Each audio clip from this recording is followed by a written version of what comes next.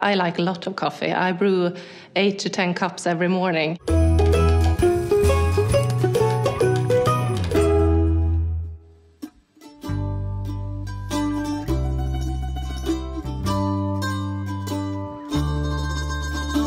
People who have left Gävle and come back here, when they are getting off the train, for example, and feel the smell of Gevalia, it's, oh, I'm home.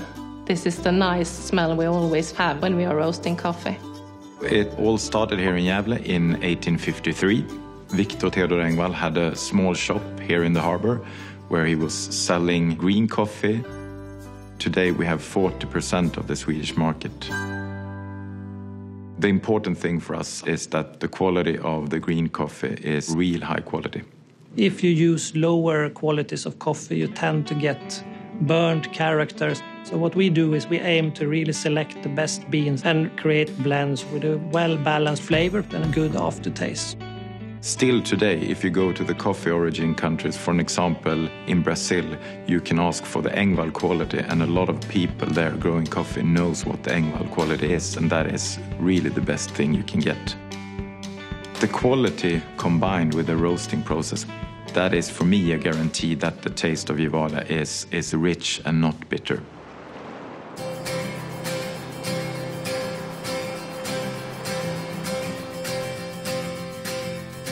Three years ago, we got introduced to Gevalia. We had a team go to Sweden and learn the way the Swedish make the coffee and brought that back to the United States. They have that sense of,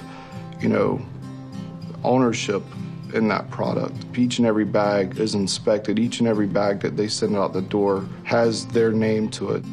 The roasting process that we use for Gevalia is a slow roast process. That'll allow the mild, smooth flavor to develop fully. Then we quickly cool the beans. This will allow that flavor to be locked in. And then we transfer the beans using a conveyor belt to avoid breakage. We are going to put about 7 grams of coffee into a cup, pour boiling hot water on top of that, and after 5 minutes, we're going to taste the coffee. It's like wine tasting. You want to aspirate it up into your sinus cavity, and then let the coffee roll over your tongue.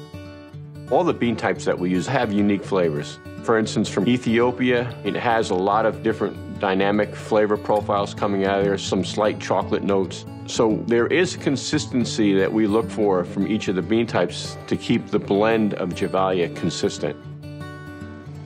Victor Engwall had very high standards for his products. We are trying to uphold that when we evaluate the coffees and produce the coffees for our customers. 150 years is a long time making coffee. The Swedish took a lot of pride in what they have, and they brought that to here, and we want to maintain that 150 years plus of pride here in the United States. Coffee matters to a lot of people. Many people start their day with a cup of coffee and end their day with a cup of coffee. Coffee is life. When it comes to drinking a cup of Gevalia, I think that the most important is to capture the moment when you take the cup of coffee, because it is something that gives you added value to life. I think coffee brings us together. Normally when we drink coffee, we are together with a friend or with family. And we like the coffee as much as we like interacting with our friends.